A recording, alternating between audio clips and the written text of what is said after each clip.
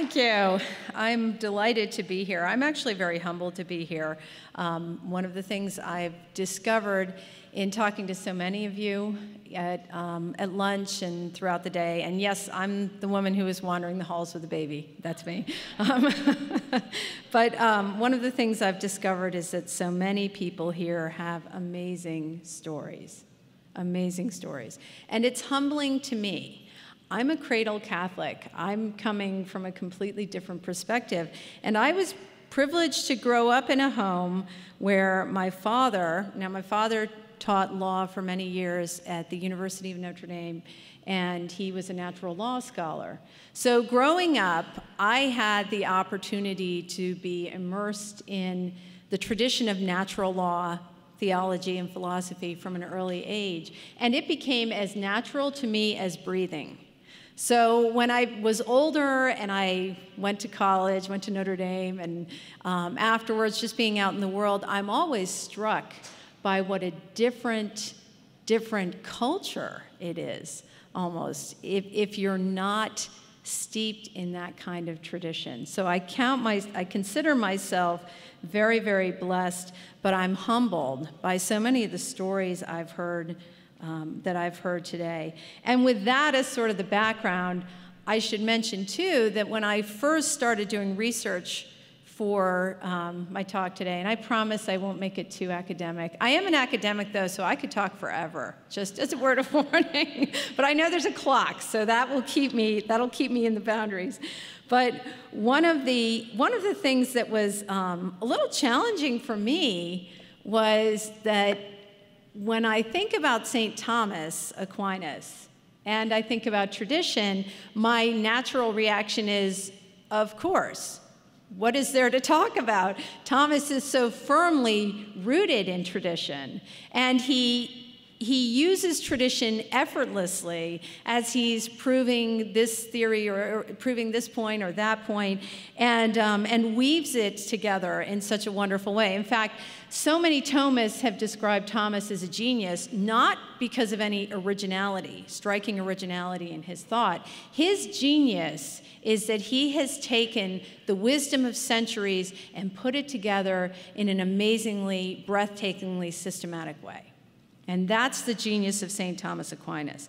So that was my initial reaction, well, what am I going to talk about for 45 minutes? I could either read you the entire Summa, which I would enjoy it, but it would be long. Or there's really not that much to say because of course he's rooted in tradition. Well, okay, thank goodness for the internet. I went online and I just Googled Aquinas sacred scripture and tradition and pulled up an argument by several people arguing that St. Thomas Aquinas is somehow in favor of sola scriptura. And that was my reaction. I was a little bit taken aback. But looking at it, this is probably a good thing for me to review with all of you, given the fact that this argument is out there. Because once something is out there on the internet, it acquires legs. Right? So anyone who, if I could find this Googling, I had to get my kids to download the PowerPoint on a flash drive. If I could find this on the internet, anybody can. So here's what I'd like to do today, okay? And I know it's late in the afternoon. I had the privilege of teaching undergraduates at 8 o'clock in the morning with a philosophy class. So if you all start to nod off, I'm going to have you stand up and do jumping jacks or something like that. But one of the things I'd like to do is just quickly run through some of the relevant texts, okay? Just to make it very, very clear that any reading of St. Thomas that purports to see him as someone who would advocate an approach using sola scriptura is completely unfounded, okay? We're going to go through that. Then what I would like to do is just look at what St. Thomas says about authority, because it seems to me the whole question of tradition really takes us back to your understanding of authority. Who has authority? How do we understand it? How do we use it? And where does that take us? And then just thinking about our culture, one of the things that I see going on with our culture is that our culture has rejected divine authority in so many ways, not just in terms of the faith, but in terms of morality too.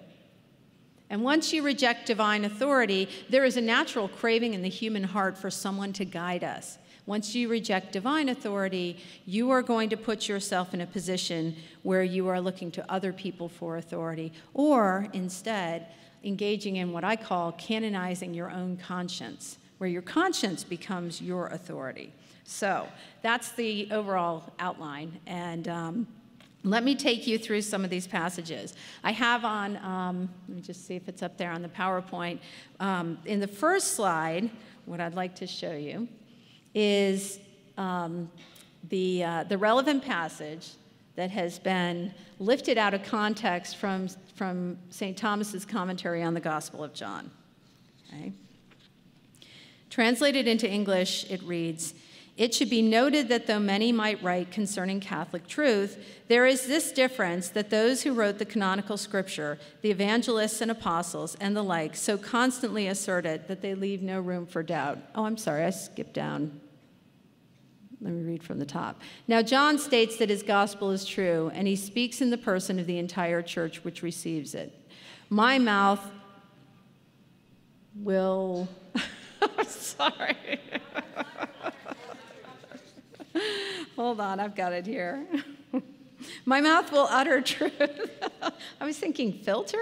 That doesn't look right. "We should note that although many have written about Catholic truth, there is a difference among them.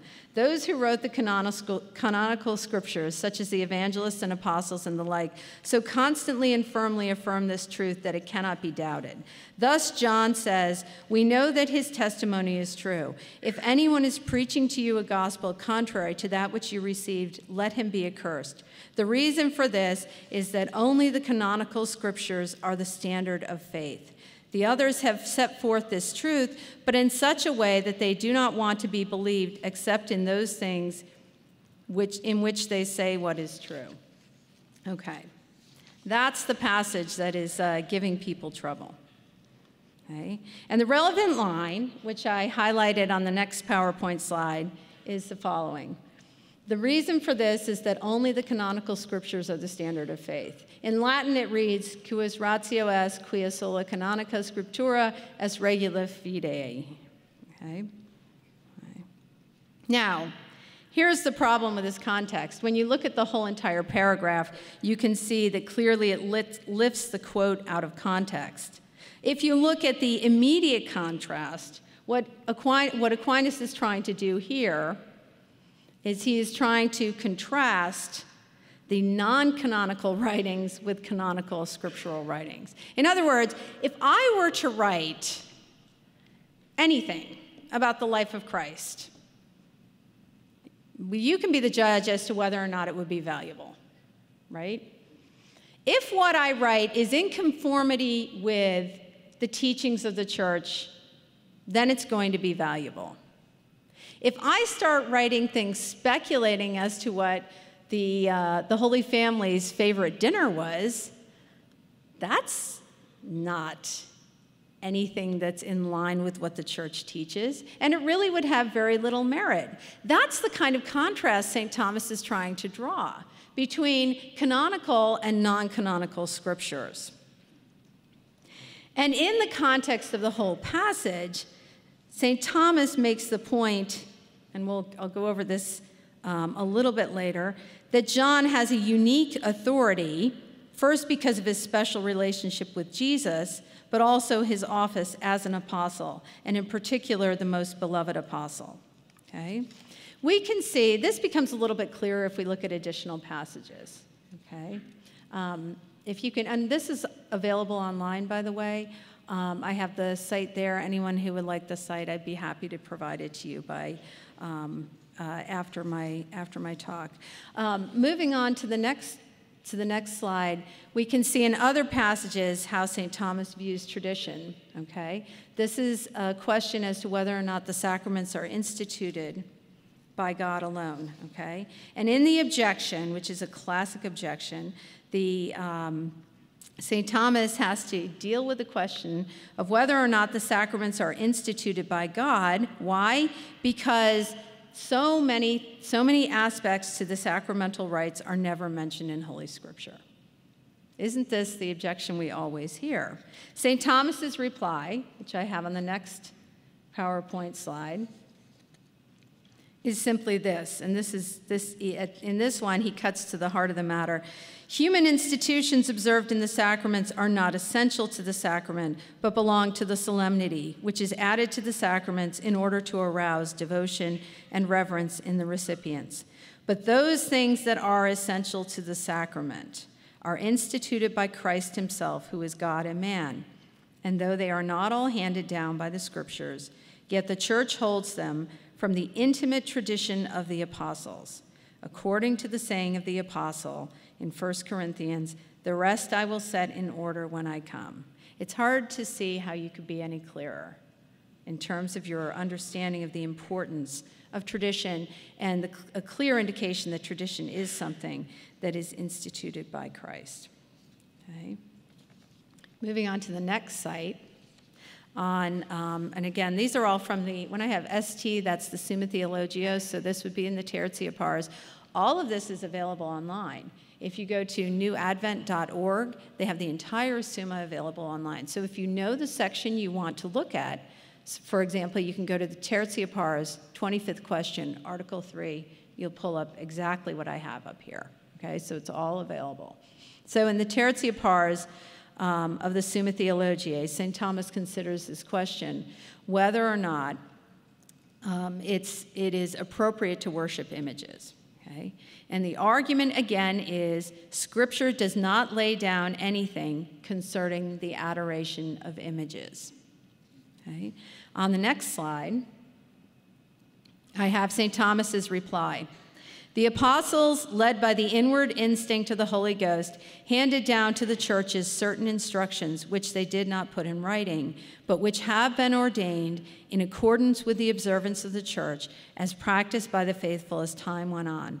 Wherefore, the apostle says in 2 Thessalonians, stand fast and hold the traditions which you have learned, whether by word, that is by word of mouth, or by our epistle, that is, by word put into writing. And among these traditions is the worship of Christ's image. Wherefore it is said that blessed Luke painted the image of Christ, which is in Rome. Again, a very, very clear statement of the importance of tradition. In the next slide, I promise this will be short. I'll only go through some of these, but I'm an academic, and one of the things you realize when you're constructing an argument, you have to set out your text to prove it. Right? So bear with me on this, okay? All right. On the next slide, then, St. Thomas is considering whether a man who disbelieves one article of faith can have lifeless faith in the other articles. Okay? And in his response, this is a long response, so I lifted out the pertinent part. Now, the formal object of faith is the first truth, as manifested in Holy Writ and the teaching of the Church, which proceeds from the first truth. Consequently, whoever does not adhere as to an infallible and divine rule to the teaching of the Church, which proceeds from the first truth manifested in Holy Writ, has not the habit of faith, but holds that which is of faith otherwise than by faith. Even so, oh wait, no, I'll leave that part out. And again, this is a clear statement. In this one, we're taking a slightly different tactic, and what we're saying, what St. Thomas is arguing, is arguing for unity with the Church. And here's the rest of it. Even so, it is evident that a man whose mind holds a conclusion without knowing how it is proved has not scientific knowledge, but merely an opinion about it. Now, it is manifest that he who adheres to the teaching of the Church, as to an infallible rule, assents to whatever the Church teaches. Otherwise, if of the things taught by the Church he holds what he chooses to hold and rejects what he chooses to reject, he no longer adheres to the teaching of the Church as to an infallible rule, but to his own will. What is he saying there? Well, what he's arguing there, or stating, I think very, well, not necessarily very plainly, what he's stating is that your faith needs to be in conformity with the teaching of the Church. And if you're the kind of person who's picking and choosing what you believe and what you don't believe, you can't be someone who claims to have faith.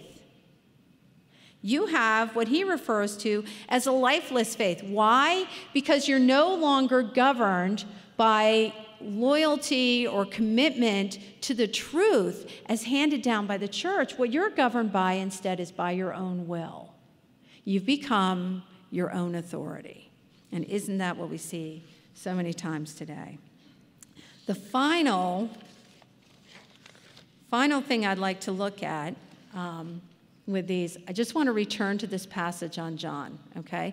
Because what I gave you before was the short controversial statement. And if you remember, I've noted that it was lifted out of context. Well, here's the context for the rest of it, okay? And in the rest of this passage, and again, this is available online, which is a tremendous resource. For years, these passages, these works of St. Thomas were only available if you went to a library. I remember when I worked on my dissertation, I had to go. I was living in Harrisburg, Pennsylvania at the time, and I had to go to St. Charles Borromeo in order to find the text, because at that time, and this shows you how old I am, at that time, things were not readily available online. In fact, kind of a funny story, a total digression. I always tell people, what I remember that trip for was not the library was wonderful, the seminary was beautiful, but what I remember that trip for was this. I had just had my 4th child, and I was under pressure to finish my PhD, right? So my husband said to me, and my husband is wonderful, my husband said to me, he said, just go, I can handle it. So I left, right? But my youngest was only 2 months old, and of course, I was going through all this anxiety and guilt and everything. I spent the whole day in the library. I got everything done that I needed to get done. I came home and found the laundry done. The kitchen was spotless. There was a pot of soup bubbling on the stove. There were homemade cinnamon rolls in the oven. And I looked at my husband and said, "What did you do?" It was devastating. How did you do this? I can't even get the laundry done. Well, later on, the kids let it slip that they watched a lot of TV, but that's a different story. So that's what I remember that trip for. Anyway, so all of these are available online. Now it would be so much easier. I wouldn't have to drag my husband away from work for a whole entire day while I trek to a library. We are so fortunate with this. And the translations that are available online are really, really good. They're excellent. They're done by very esteemed, very eminent Thomists. So I have a lot of confidence in using them. Okay, that was a total digression. Back to the commentary on the Gospel of John. St. Thomas, as he's going through, breaks it down in a couple of things. And what I found interesting was that the immediate question that came to that St. Thomas considered was, what is the authority of John? How does he have authority? Okay, he gives us a couple of reasons. First of all, he is the beloved disciple. He's mentioned in Scripture as the one who was closest to Jesus, understanding what was mentioned before, who was loved above the others, intimate with Christ, able to question him with confidence, and to whom it was granted to remain until Christ came. All of these things refer to the authority of the author. Okay? Okay, so that's his first point. So John is said to have been loved more than others. So first of all, he has this special relationship. St. Thomas also points out that John was noted for his exceptional charity, right? So he has a personal relationship with God. He's very, very holy. But that doesn't settle it for St. Thomas. There's one more point that makes John a preeminent apostle or a preeminent authority in this, and that's on the next slide, which is that John's office is mentioned, which is to give testimony, and it is the special office of the apostles. So John's authority, first of all, yes, he was beloved. Yes, he was exceptionally holy, but John was one of the apostles, and so he stands firmly in this line of apostolic succession. So we can see that all of these reasons make John a privileged authority. Okay? All right.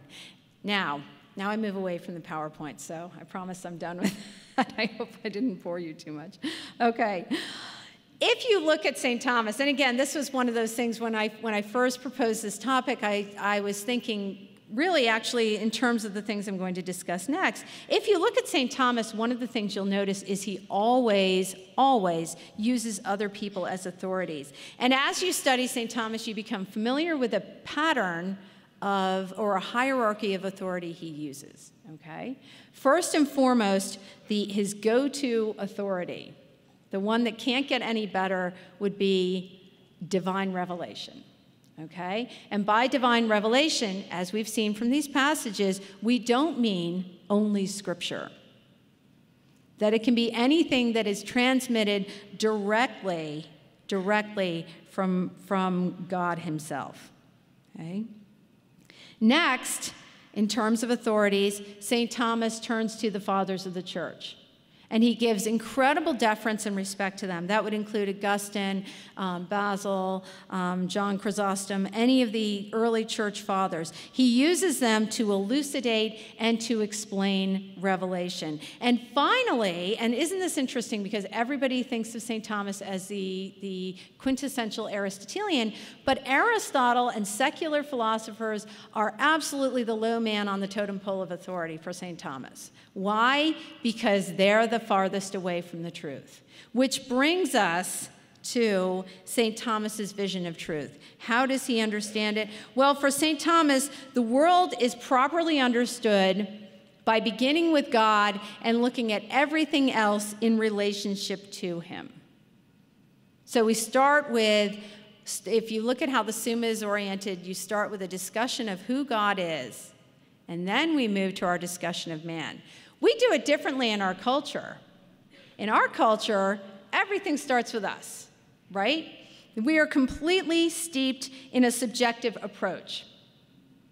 If you want to reach somebody with an argument, if you want to bring someone around to your point of view, if you're concerned about their behavior or you're concerned about where they are, where do you start? You don't start with a cosmological discussion of God and his creation. You start with a person, right?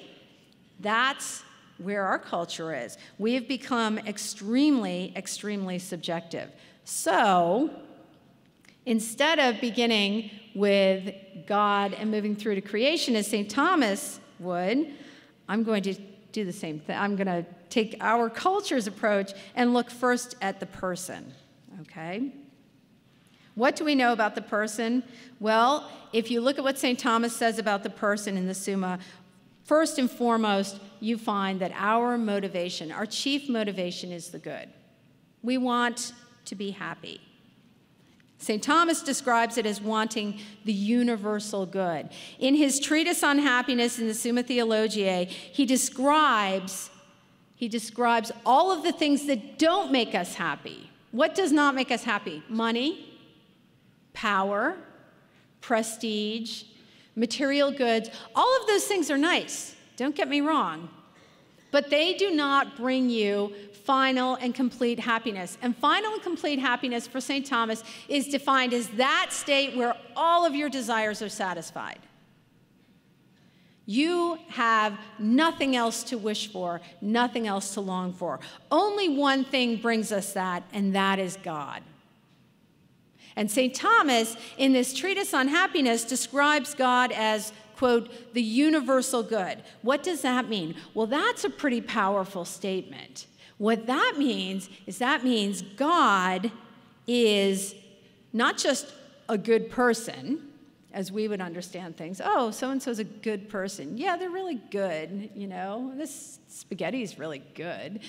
That's not what we're talking about. When we talk about God as the universal good, we mean he is the source and summit of all goodness. He contains in himself every perfection. St. Thomas has a theory, a metaphysical theory known as the transcendentals. What that means is if you look at anything that exists, you can isolate 5 properties. Everything that exists has being, has unity, it exists as a single thing, has goodness, has beauty, and has truth. So when we say that God is the universal good, we're making a powerful statement that God encompasses all of those things. If you craft an argument for the existence of God based on beauty, based on truth, whatever it is, based on unity, you're creating a metaphysical argument that uses that concept of the transcendentals, that there is this absolute unity. Okay, well, okay, so we all want the universal good. Well, okay, what next? Well, we act in such a way as to obtain the universal good. We do good things to obtain the good. We do good things to make ourselves happy, right? Okay, there are a lot of very good secular persons out in the world. We all know them, right? I can think of a lot of my neighbors who haven't gone to church in a long time, and they're really good people. They do a lot of good things, right? Is that what we're talking about? Well, that's not sufficient. And again, we get back to that doctrine of the transcendentals, which is that if you want to immerse, well, let me put it this way. The deeper you immerse yourself in searching for the good, the more you long for the truth. Why? Because of that relationship between truth and goodness. And so we can see that our desire to know God cannot simply be a desire to be a nice person and go around and do good things. For St. Thomas, it essentially consists in searching for the truth, knowing the truth. Okay? How do we know the truth? Well, our ability to know the truth is commensurate with our nature, right? So we can know things using natural reason. I can, using natural reason, I can, oh my gosh, I actually shouldn't use myself as an example of this because I'm really bad at science. I spent the first year of my first year of college, I had a chemistry class, and my chemistry partner was a nursing major. And I must have driven her crazy because in every single experiment, we had those long mercury thermometers. Every single experiment, I broke the thermometer into the experiment. Don't ask me how. And so our results were nullified. She ended up switching partners at the midway through the semester. She was really nice. I didn't blame her. I felt so sorry for her. So maybe I'm not the best example of this. For St. Thomas, we are able to know the truth in a natural way using our reason, right? And there are a lot of things we could figure out about, especially about moral acting, that we could figure out on our own, right? It's common sense. If you want to live in a good community, don't steal from your neighbors, right?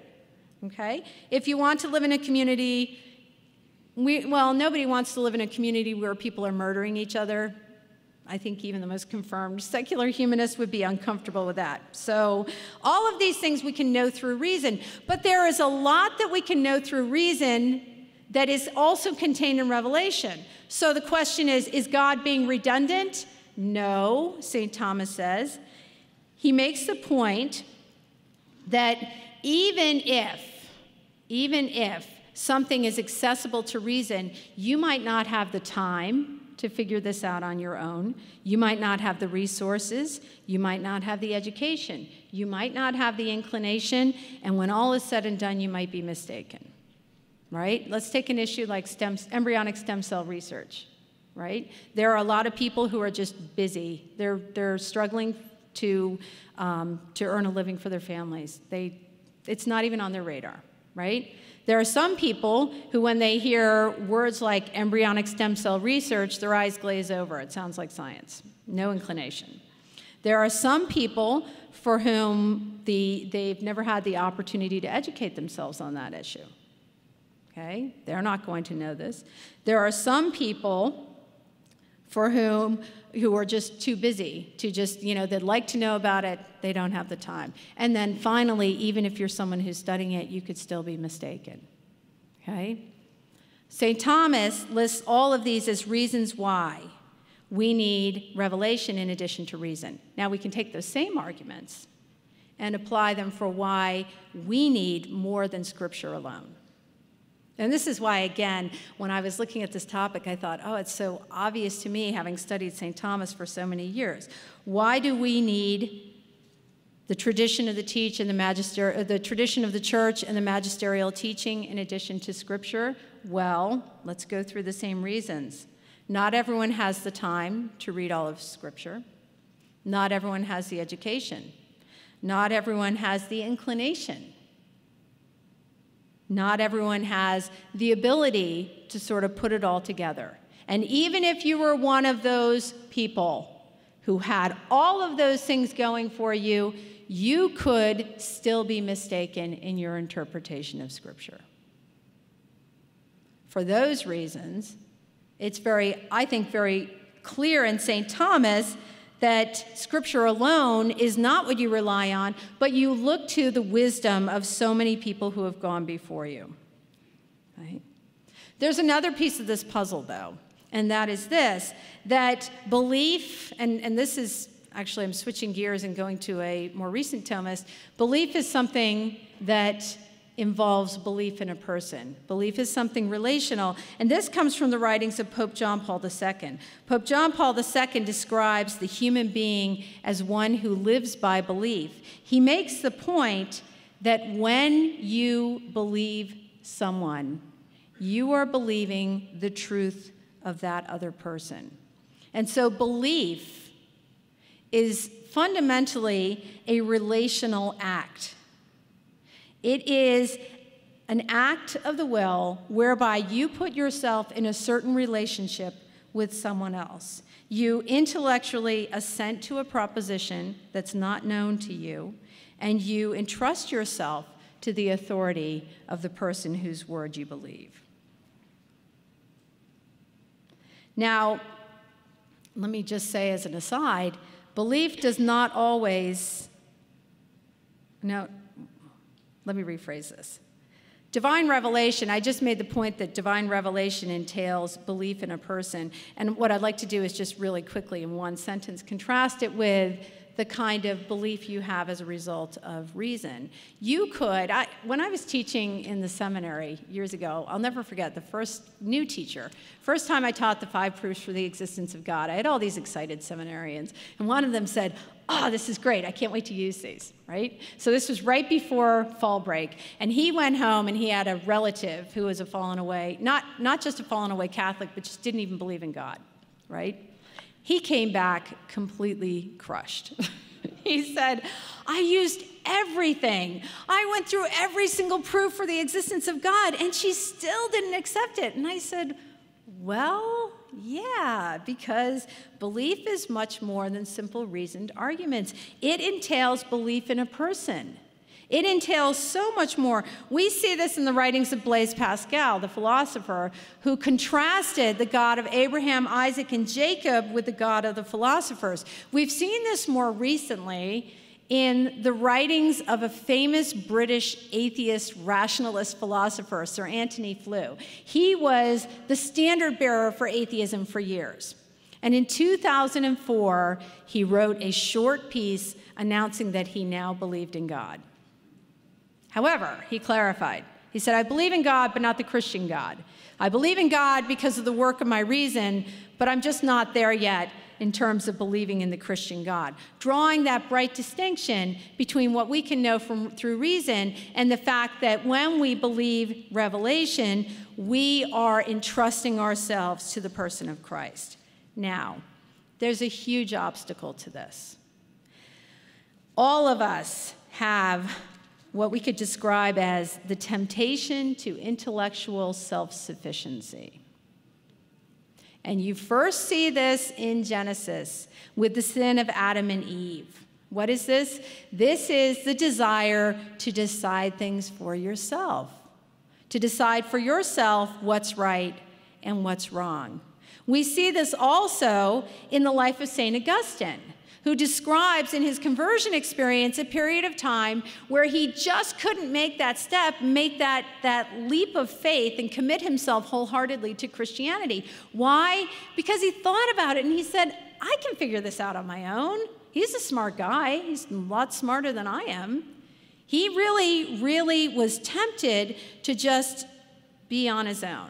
And while this is an age-old temptation, this is a phenomenon that has grown worse in modern times.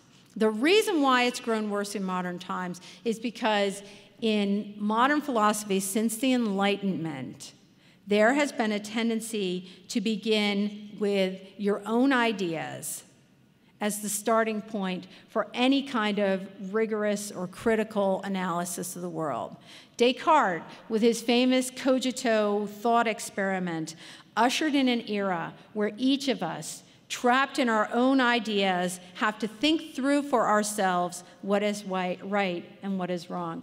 I always, when I'm teaching my students Descartes, I always make the point to them that as sincere as Descartes was, he was a very devout Christian, as sincere as he was in wanting to provide a rational basis for philosophy, he destroyed our ability to have moral conversation with each other. Why? Because if I'm my own authority and you're your own authority, we have no basis for settling our disagreements. If I'm really convinced that what I think is right and you're really convinced that what you think is right, they're equally right, according to that perspective.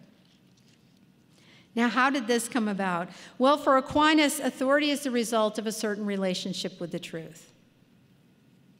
God's word has authority. Not because God said so, but because it is true. Follow me on this. Whenever I would do this with my students, they'd look at me like, what?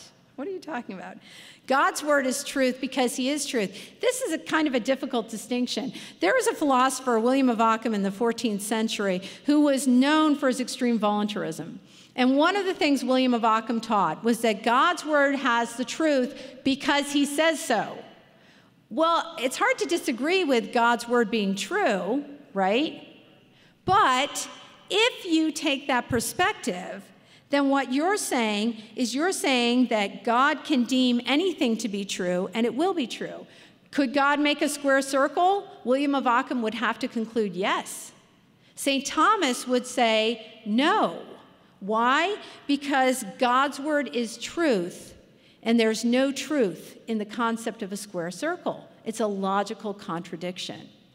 So for St. Thomas, there is a seamless unity between God, truth, and reality that guarantees our success in seeking the truth. We don't have to worry about God being capricious in what he says. It's all part of this seamless, logical, eminently knowable truth. So, what does that have to do with authority? Well, from the Thomistic perspective, authority is never arbitrary, but carries with it or stems from a relationship with the truth. From the second perspective, the perspective of someone like William of Ockham, authority is very much dependent on the person giving the command. And it is an expression of will rather than an expression of the truth. Since the time of William of Ockham, our culture has understood authority fundamentally as an expression of will. And that is why so many people have a problem with the authority. Since the time of the Enlightenment, the endeavor to understand the world has become a solitary activity, where the only authority becomes your own crystal clear impressions. This leads to a toxic combination of ideas, where anyone else's assertion of authority, especially in moral matters, is an imposition of their will on mine. And that, of course, especially to us Americans, is outrageous. And it lacks validity unless it originates concurrently from my own mind. So many people accept divine authority in Scripture, right? They will accept that as an act of the will, but they insist on being the final judge of the interpretation of that Scripture. They won't relinquish that kind of authority.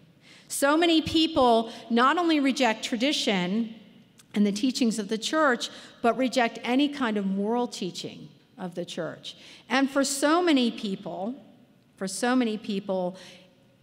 the conscience becomes something that is completely self-referential, where your final authority in moral matters is your own conscience. And the conscience has now become canonized. We have in our culture so many people who are hostile to the canonization that occurs in the Catholic faith. Well, in our culture, we have different kinds of canonizations. We have what I would call the canonization of experts, those who are regular columnists in the New York Times or who are otherwise accessible through the media.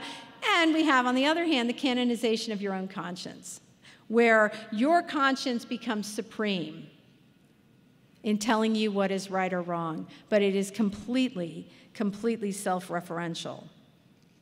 Well, this puts us in a difficult position. If everyone is the Pope, how do we know what's true? And if all interpretations are equally valid, how do we know which is the right one? From the writings of St. Thomas Aquinas, we can see, for him, there's no question. There is a truth. That truth is found in the unity of the teachings of the Church, and that unity stretches back all the way to Jesus himself. That's crystal clear. He writes with confidence, he writes with certainty, he writes with great joy and great gratitude. And that really, I guess, is my final message to you, which is this, that when we look at the teachings of the Church, we should be so incredibly grateful.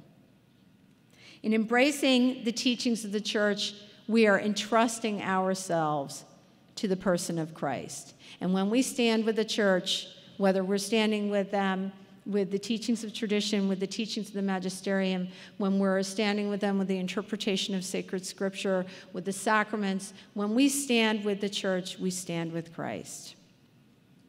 And finally, I would just like to say, and this is sort of a more personal note, in my position on the Committee on Marriage, Laity, Family Life, and Youth, I always get the initials wrong. One of the things that we've been discussing recently is the Defense of Marriage Act. And they prepared a summary for us on defense of marriage and all of the legislative developments. And it is dismaying. It is very dismaying. And in my work on different life issues, it's been very dismaying to see how far our culture has come. But I have to tell you, I have a profound sense of gratitude to the Church for being the voice that stands for the truth, and ultimately being the voice that stands for the person. And I guess the task that's imperative on all of us is to stand with them. Thank you very much.